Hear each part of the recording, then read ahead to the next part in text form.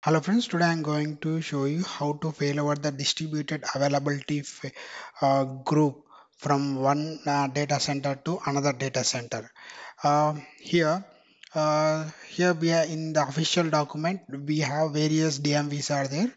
Okay, I will recommend you to go through all these DMVs once and documentation and everything. Here in the internet, I found it the MS SQL tips website for this handy. Let's enter in my environment. See, node 3 and node 4 as one cluster, node 1 and node 2 are one part of the cluster. If you see here, so currently distributed AG, like which is AG1 secondary, AG2 is you can AG2 is which is configured with node 3 and node 2 is primary. If you go through node 3 here, AG2 is the primary. See, AG2. Okay, so this is what overview.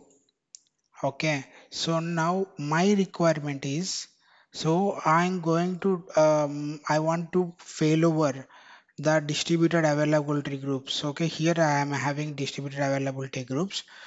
So once I do fail over, what is AG2?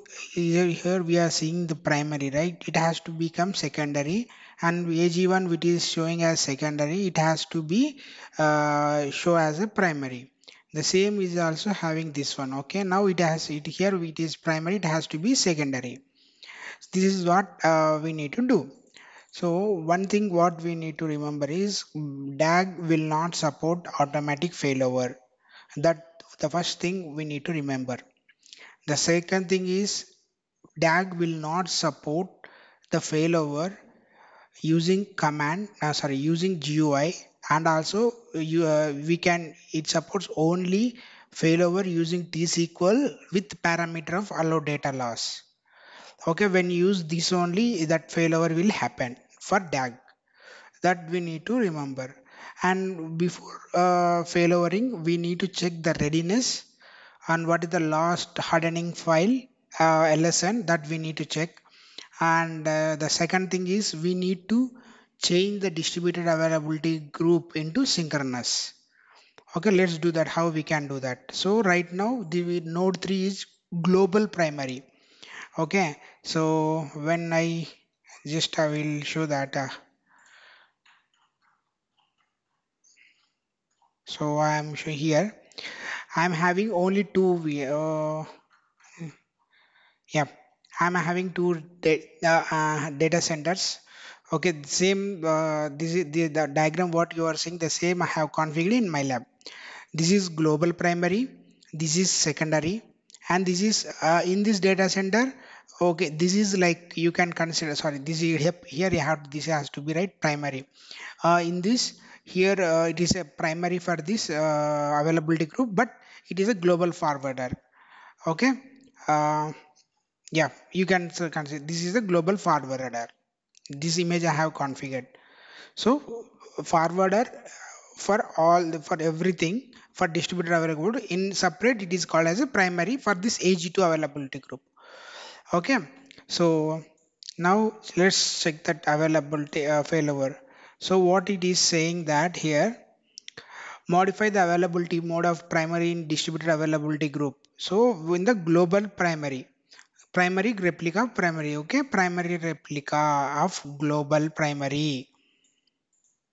Okay, primary availability group. So now copy this command,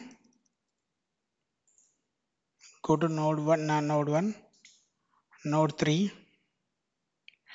So how do I know that? Here you will see that AG2 is configured with node 3 and node 4. So if you see here, see node 3 is primary. So that's how we need to consider this is as, or we can see in the error log as well. Okay, so node 3, I'm right now in node 3. So here you need to change distribute DAG. Okay, availability groups name AG1, AG2. So we need to change the mode to synchronous. Click execute. This was done. Now modify the availability mode of availability group which is secondary availability group. So it is saying that run the same thing in the this thing. So copy the same command, go to node 1 and see which is primary. So node 1 only. So this is now this is secondary availability group, and that in the secondary availability group node 1 is a forwarder. Okay, so click execute. I am changing the mode. Set done. So now we have changed to the synchronous commit mode. Now I am closing this. Now we need to see the replica status and everything. Okay, so see here manual and everything, no problem. We can uh, see that. So go and run the in primary replica,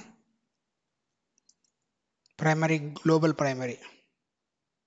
See everything is healthy and healthy. Manual farewell mode is manual here, healthy and healthy. Okay, this is the last LSN 6 3 something 00401. Okay, for in all replicas in all AG2s and distributed. Okay, come to here.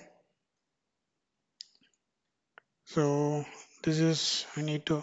So now what we need to do here is open a new query and node 3. Here write down your global primary instance name node 3. Here node 1, change it, come to query and select the SQL mode. Click execute. See the large station in the primary global primary availability group and the secondary availability group of primary is same. Okay, it means we are good to failover.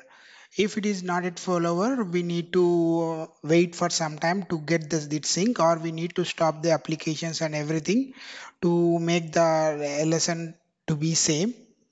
Okay, that is one thing. Thus now we need to run this command in the node which is global primary. In this case, node 3 is a global primary, right? So I'm taking a fresh connection. Okay, so here type distribute DAG. So I am telling the distributor availability group go and take the secondary role. Click execute. This was done. Now so availability has to be role has to be run in the node 1. Why? Because now I want to turn this okay into global primary. Mm, distribute DAG. So click execute. Yeah, it was done. See AG1 is secondary, right? Now it has to become primary. Go and select and refresh primary here. Okay, so here done. See AG1 is primary, so it will take time here to get synchronous and everything. Okay, and don't no need to worry at all. Okay, it will take time to become AG secondary. Okay, now yeah, see AG2 has become online. Now go to node 3, refresh the instance. See AG2 as a secondary. Previously it was like second no, primary. So this is how you need to failover. Once you do failover, we need to change to asynchronous commit mode. Why? Because we are transferring the data centers, right? Distributed data center. So now go to new query here. Type A here IA execute. I have changed it. Now go to node. Yeah, I have done. So I have changed the synchronous commit mode to asynchronous commit for distributed AG. Okay, so this is how you need to failover the distributed availability group from one data center to another data center. So technically, to make you understand very easy, I am naming calling it as a data centers. Okay. So I think this is my first video in coming to a video blog on this, and so I'm going to paste these both links, and just watch it and implement the same, and just comment it how it is useful to you. I hope you may like this video. Thank you.